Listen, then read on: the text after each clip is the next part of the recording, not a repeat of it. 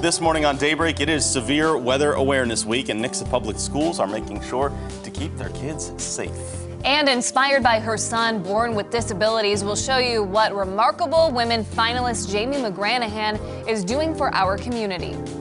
Also, the federal government is working to set up more funding to help fight against the coronavirus. We'll have that and more coming up this morning for you here on Daybreak. Welcome back, and thanks for joining us for the second hour of Daybreak. It's Tuesday, March 3rd. I'm Lauren Barnes. And I'm Joe Morano. As we are moving along, we finally have had some warm weather, nice stretch of it, right? Did you sleep in a little bit or got to catch up on sleep last night? Yes, no, the sleep wasn't disturbed and waking me up like it was Sunday night and Monday. So yeah, very I'm good to telling hear, you, I'm already planning on a walk or a run after the show. I'm really excited. Yeah. Elisa is live out at the National Weather Service today, but she has good news, I think, on our Tuesday forecast. Elisa, how's it going?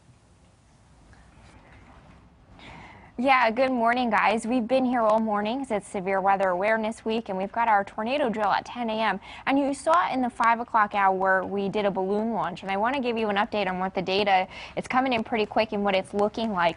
You see that red line is temperature, the blue line is dew point, and we're seeing a pretty dry air mass out there. And again, we use this when we have severe weather because this will tell us how moist the air mass is and how unstable it is, or how much juice and fuel there is for severe weather, right? So those become crucial, and that's why we do the balloons more than once. Well, we do them more than once every day, but when we have a tornado day, we do them sometimes 3 or 4 times a day. So some really cool things that we're doing here this morning. Let's look at your forecast. We do have some really quiet weather out there this morning, just a couple of clouds, and things again are dry and smooth sailing as you head out the door. We're looking at these temperatures about 10 to 15 degrees cooler than they were yesterday, and we're starting out in the 30s. It's 37 degrees in Springfield, 41 in Branson, and 43 in Harrison. So dry roads all day today. Again, we'll have lots of sunshine, no commute hazards, and we'll have sunshine by dismissal with that temperature at 62 degrees. Again, we're back here at the National Weather Service. We're going to chat with them coming up in a couple of minutes. Joe, Lauren.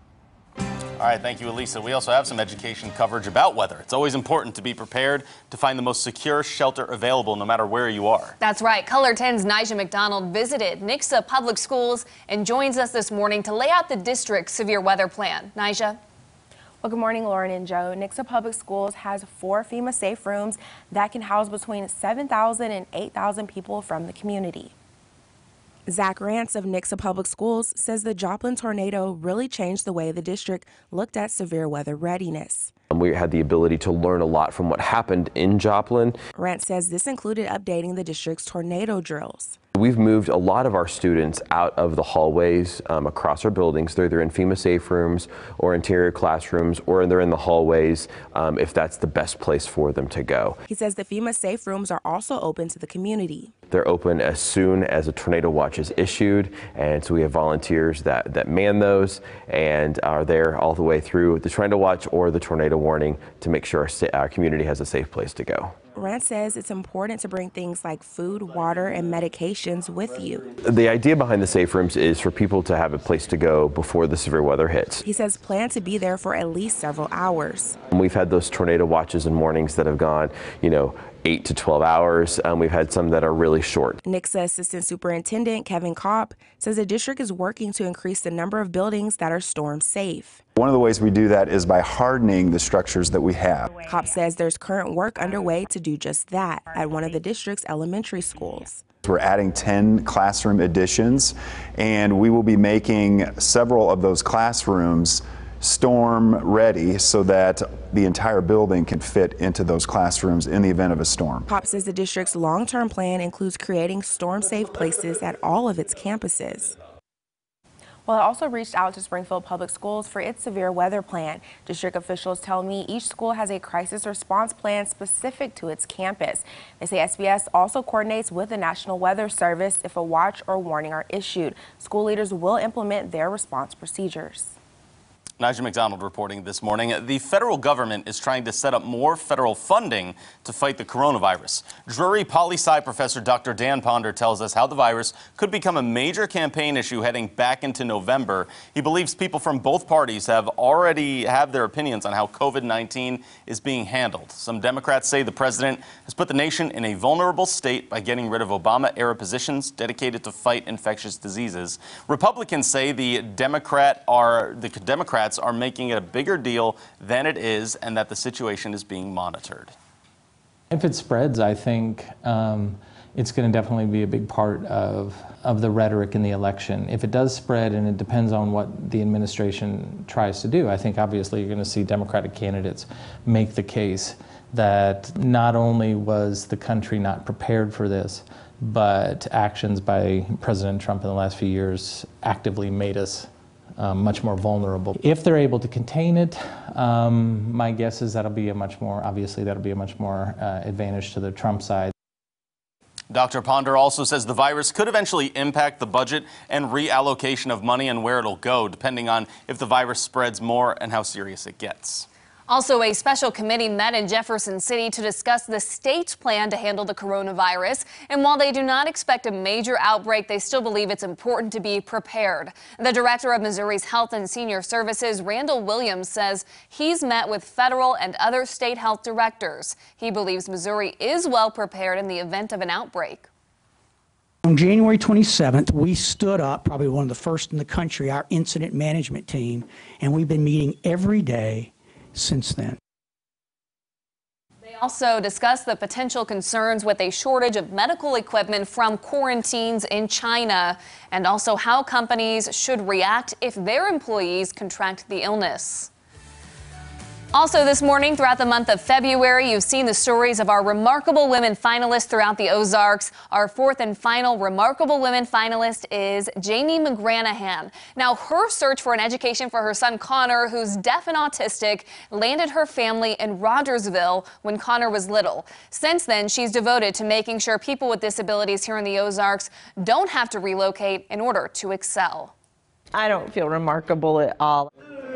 Just on the other side of this warm-up activity, Jamie McGranahan's fan club figured she might say that. Yeah. Exactly. Jamie's groupies. Yeah, her groupies, exactly. Her tribe. They're the moms of students with disabilities in Jamie's theater class. We think that Jamie's a miracle worker. Yes. And they waited around to tell me what Jamie was too humble to say about herself. Brings out their own personalities. She's just really good at what she does. In this very moment, did you see what Nathan's doing? She's teaching emotion. 1, 2, 3, go! The exercise comes with a deeper lesson about life. Here, Austin, what do you see? Tackle topics like bullying and diversity. And with this adult group, a couple years ago, we had some students that their parents were sick. What do you see? And as adults with disabilities, that's not something everybody always talks to them about. What does Bobby feel? So I thought it's my job to conquer this, to talk about this with them. And so we did. And we talked about death, and we talked about stress and the stress that comes along as our parents age.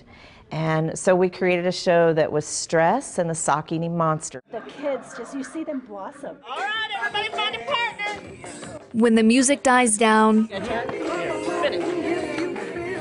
and theater class is over, the show goes on. So many times where we've had students or families that have come back and said, my son's in his 20s and he's never been able to walk the stairs multiple ways, and he can now because of theater class, because of dance class. We had students that were in a music class that both said, we've never had a friend before. It's pretty cool when they go out for their first friend time at McDonald's and just play. Students taking with them skills for the real world. Oh, Carrie's got a happy. And Jamie's motto, we're all different, but we're all kind of the same. I don't feel remarkable at all. I just feel like I'm the person that was created to do what I'm doing. If you are watching closely, you may have even seen Jamie's son Connor in class. As a reminder, this Friday, March 6th, we will announce the overall winner of our Remarkable Women contest, who is going to the Mel Robbins show in New York. And that is a very special show this Friday that we have planned for you. That's right, a montage of our Remarkable Women finalists, and we, of course, will announce a winner. I think what I liked about your story just now is you really mentioned, you really showed how remarkable a person can be with humility. You started and ended it with that, right? Yeah, and that's a common theme we've seen from all these women. They're like, I don't know why I was nominated. I'm like, well, I can tell you 10 reasons, you know, just from being with you for a few minutes. So we're really excited. Yeah, and we'll take you through the women who have made impacts in our lives as well then. Absolutely. Elisa Raffa will also be part of that discussion on Friday. We got to get out to her, though. She's at the National Weather Service this morning. Yeah, we're talking about Severe Weather Awareness Week.